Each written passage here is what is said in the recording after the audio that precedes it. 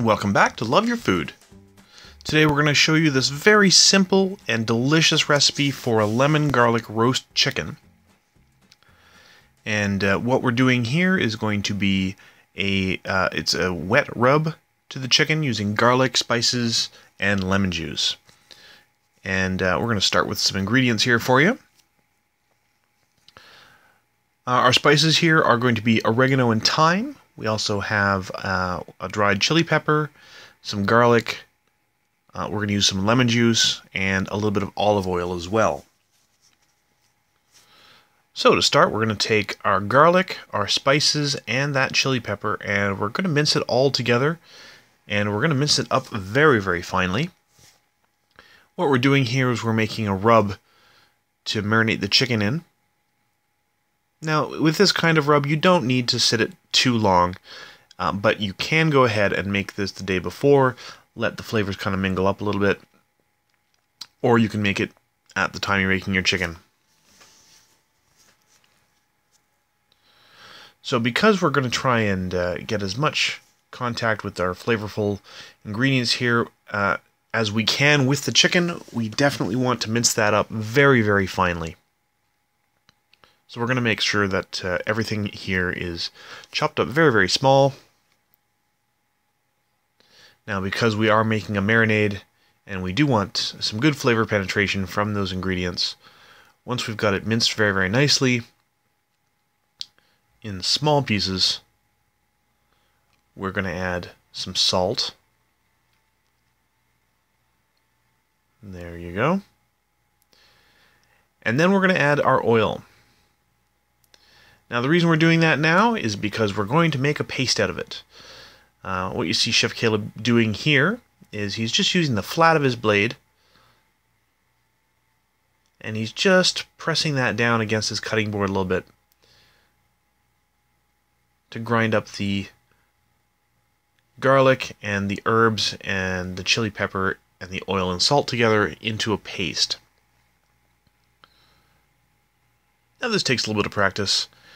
It's a little easier if you want. You can use a garlic press.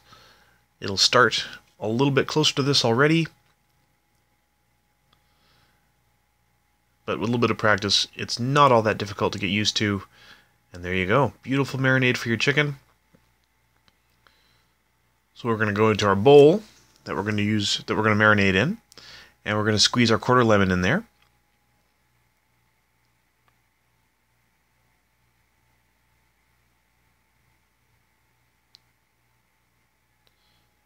And then we're going to add our tasty garlic paste.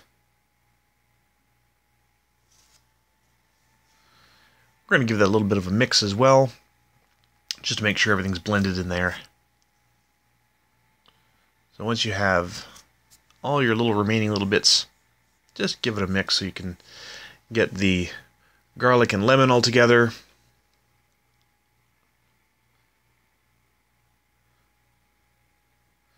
Never hurts to have a little bit of black pepper as well.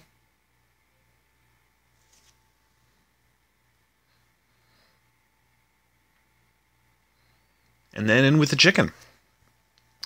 Now, we prefer to use bone-in, skin-on thighs, but basically you can use just about anything. You can use drumsticks. We prefer to use chicken that has its skin still on it, because we want to, when we roast it, we do want to get some of that nice crispy skin on top. So we're trying to get everything really well coated, and then we're going to put that right skin side up into our preheated pan. So this is going to roast for probably 30 to 45 minutes at 375. You want to keep the temperature below 400 for anything like this.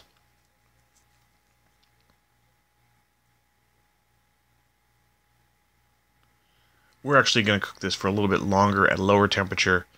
So once you have all of that in that nice hot grill pan, that's going to go into our oven. And that's at 350, and we're going to put that in for half an hour to start. So after half an hour, we took it out, and it didn't look quite done yet. We want a little bit more brown on there, so what we're going to do is take some of those lovely juices, just get a spoon and spoon it over top. We're just going to give it a little baste. Those nice, flavorful juices, a little bit of fat. It goes over the top. It really helps with the browning. And just do that over all of your chicken. Put it back in the oven, and then